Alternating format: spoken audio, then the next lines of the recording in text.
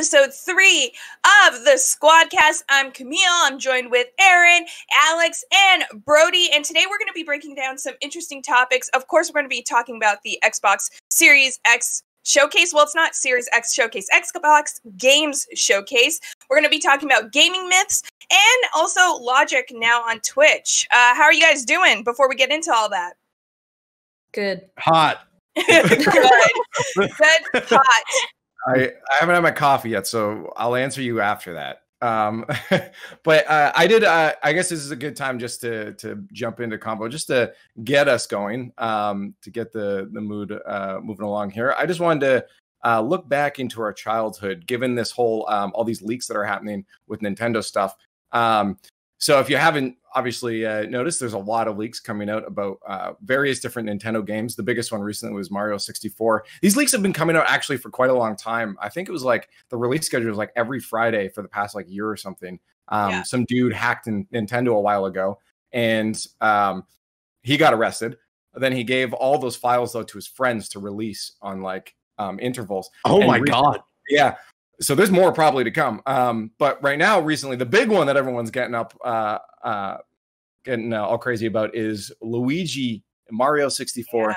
There were files found in Mario 64. And now the reason this is important is because so many people for so long have had this, like there's this myth and mystery that Luigi was in the game and you had to do some series of events or button presses or secret codes or whatever to be able to play as Luigi.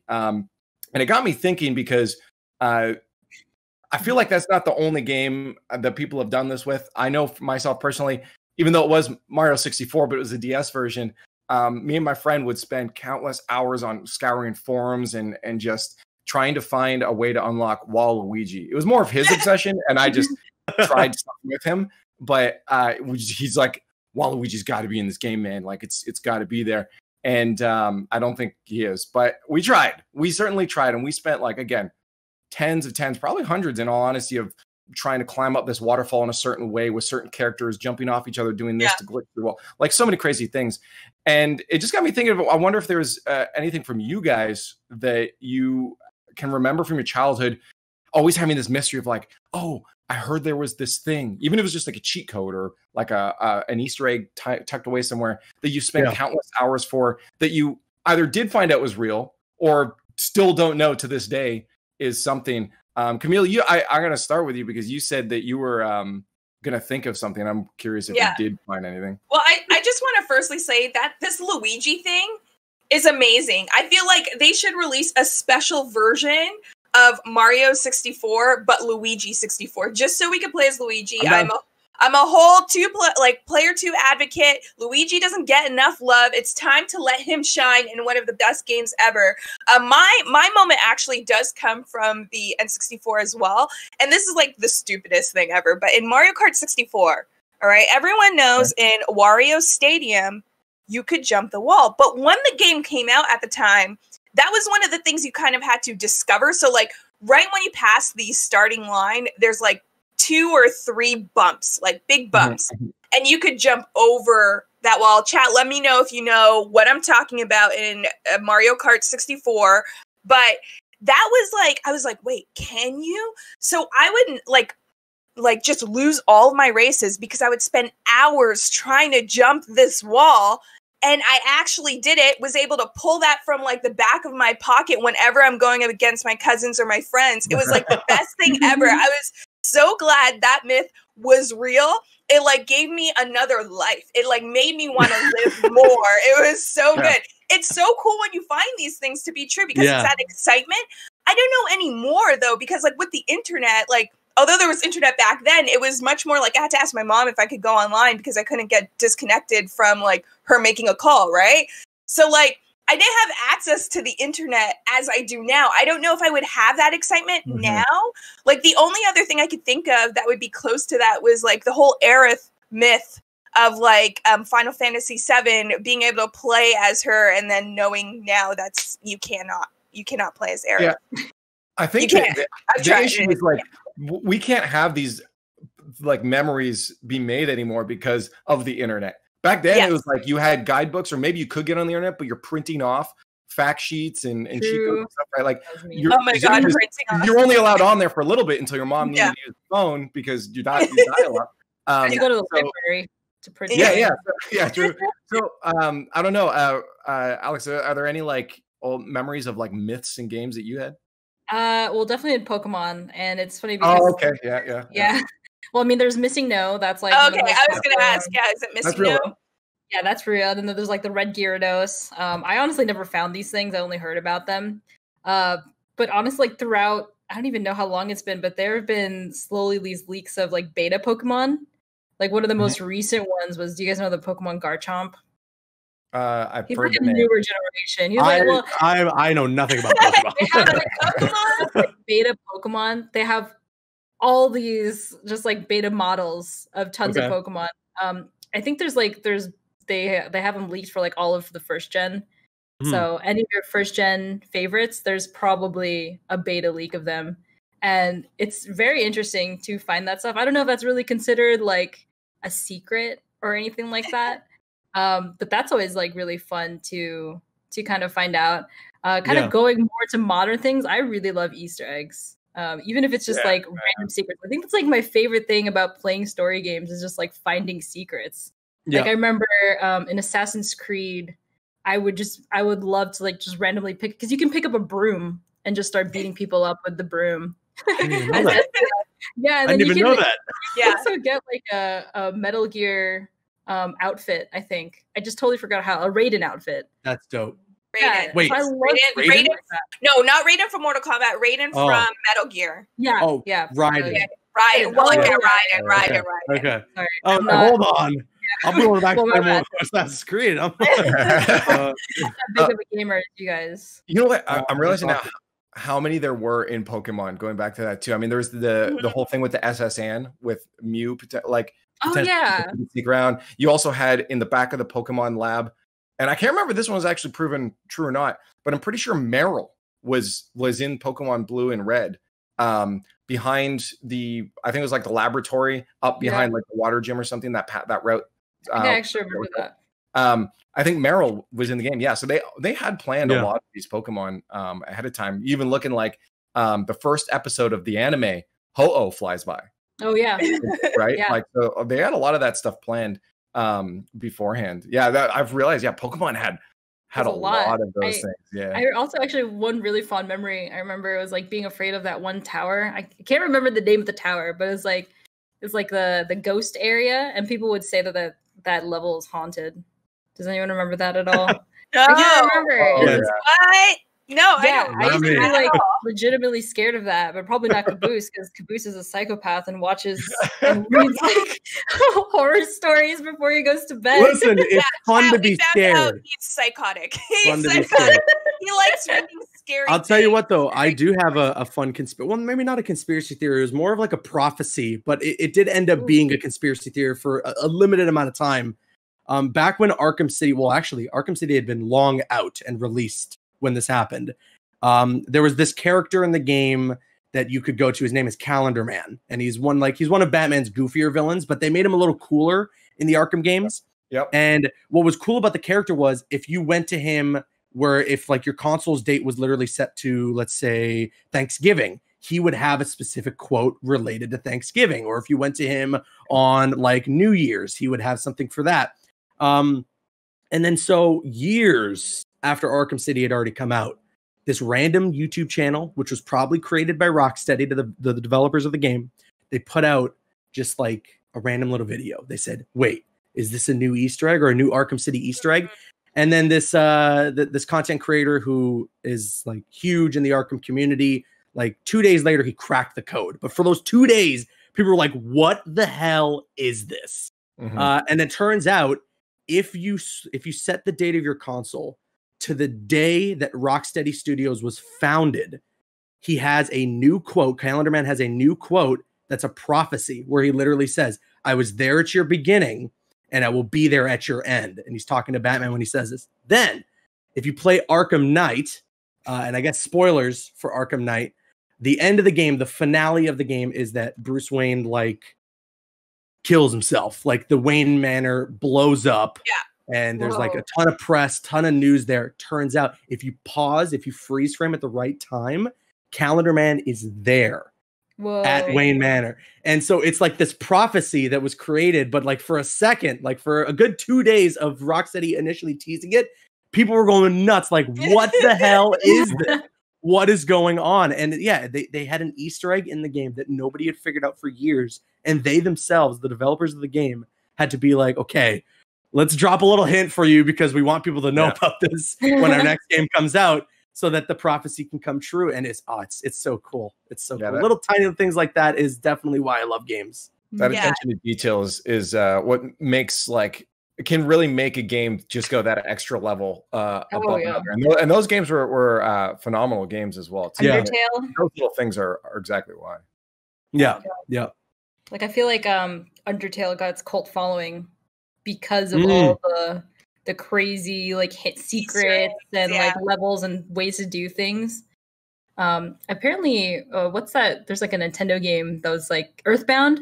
Is Earthbound like that? I just always hear that Earthbound and Undertale are kind of similar, but I've never played. I'm not sure. No. I'm not sure. I didn't play a lot of Earthbound, but I do know like a lot of Nintendo games, I think they are written that they're very self-aware of the other core franchises. So like even playing The Legend of Zelda and like seeing Mario items in the game, like it's just such an excitement. Actually, one that stands out that is not Nintendo, but it just has to do with Nintendo. Yeah, so it is about Nintendo, but Nintendo didn't do it. Dying Light, like they have this part where you actually go down a pipe and it's like the underground world of Mario. And because it's like first person, like you're literally jumping up and down. And that was like so cool. The best thing about it is like when it's completely unexpected, when you interact with an Easter egg that like you feel that excitement firsthand, right? It's like a different type of excitement rather than you trying like myself with the Wario Stadium trying to hit that jump like of completing that challenge than when you get that surprise. There's so much beautiful stuff that could come from video games. I'm curious like for chat, like if there's any secrets that they've actually experienced from games that they were very happy that they experienced or they still don't know if they exist.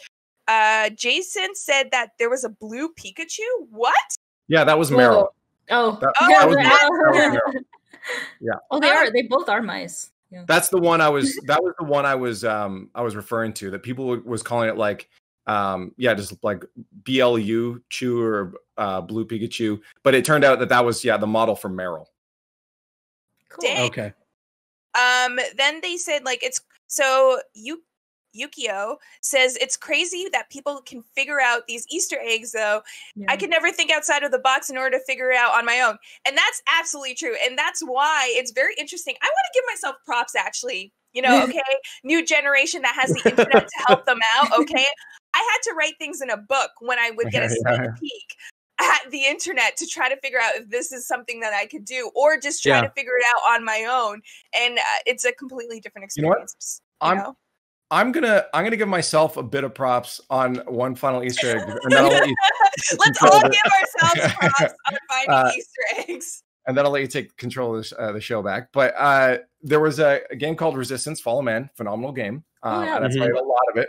I actually played that one. There was one time I was playing. Yeah, Resistance was super fun multiplayer. So I played. I was playing online one time. And there was a dude that was killing me that was invisible. And I'm like, what's going on? And the kid was nice enough. He was actually my first friend on PlayStation 3 because of this event. And he's still on my friends list. But he taught us how to do it.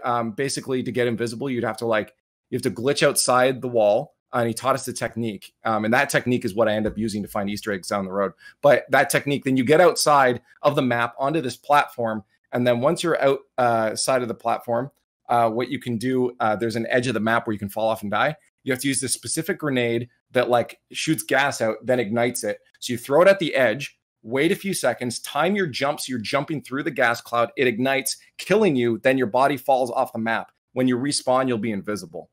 First off, how did someone find that?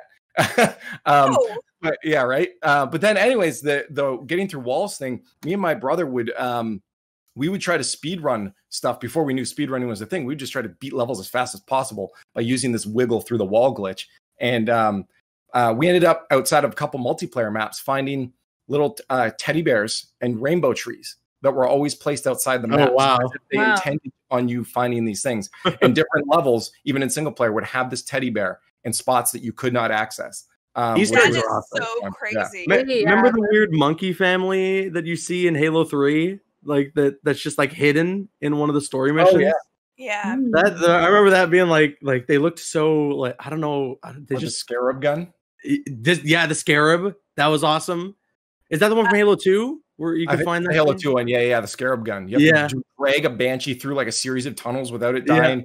And then like steal it right as the loading screen happens for the next area, and then fly up to this crazy spot. Yeah, I don't get how people figure this stuff. Yeah, the Easter Did eggs are anyone awesome. play Portal? Yeah, There were a ton of really fun Easter eggs, and that was one where I was really proud. I was like, "Ooh, I found all these like little secret messages." Yep, and that was cool. I love that. Oh, you can always see G-Man like watching over you, and then you watch. You can? I don't know if it's every stage, but like you can see in some stages, like there's like a window, and like really. G-Man. Whoa! Yeah. I didn't know that. Eureka says also Ghost Girl in Pokemon X and Y inside Professor Sycamore's lab. Sycamore. I haven't played that game, so I don't know. Yeah. Alex, are you you sound like you're a Pokemon fan. Have you heard of that one? Yeah. I actually used to be a huge, or not a huge, but I used to be big into Pokemon content creating. But yeah, I do know of that one, but very vaguely. Also, all the professors are named after trees. So Oak, Sycamore. I don't remember any other ones. But they do like to add these like little ghost Easter eggs in their Pokemon games, which is kind of funny because it's geared for children. But like I said, I was talking about the tower one. Yeah, a lot of Pokemon lore is actually pretty dark. Like there was a big war. Oh no, here we go. We're going down. No, there's actually a lot of Nintendo lore for a lot of their games is actually pretty dark. I love that about Nintendo. Yeah, you can check up any of those games. Go do your own research on those. But there's some dark lore behind a lot of these franchises. Jason mentions, Mortal Kombat. There's so many Easter eggs in Mortal Kombat, like unlocking Noob Saibot. Yeah, all those. Oh yeah, the old games, like getting the secret characters. I remember. Okay, if we're talking conspiracy theories, let's talk about a character that was literally invented because of a conspiracy theory in Mortal Kombat. Yeah. So I don't know if it was MK1 or MK2, but I think it's MK2. MK2. Yeah. So there was this people theorized that there was a secret red color palette ninja in the game, and his name was Ermac, I think. But I think it came because there was just a bug in the game, and the bug was like the bug message was error macro, and that's literally all it was. Like the folks who were at Midway at the time, now NetherRealm, they said like there was no such thing as Ermac. It was just literally an error, and it was titled error macro. But because people went so crazy about it, they just invented the character Ermac, and now he is like one of the most beloved characters in the franchise, and that is all built on the conspiracy theory. I think that's awesome. That's pretty sick. Yeah. Sick. Eureka, yes, I do know about that Easter egg as well in The Legend of Zelda Ocarina of Time. If you look through the window in Hyrule Castle courtyard where you meet Zelda for the first time, you could see Bowser, Luigi, Peach, and Donkey Kong on the posters. Yeah. Yeah, so that cool. Nintendo's just really good at doing it, and I can't wait for Breath of the Wild 2 to see what other. This is just a way for me to mention Breath of the Wild 2, obviously, to see what else we could see from Nintendo. MK 2020. What was there? Was there like a conspiracy about that, Aaron? What, MK 2020? I don't know. Yeah, nothing that I know about. I don't know. Saying that he wants a Mortal Kombat 2020. Okay, yeah, probably. We all would want a Mortal Kombat 2020, but there's so much content for Mortal Kombat right now. Yeah.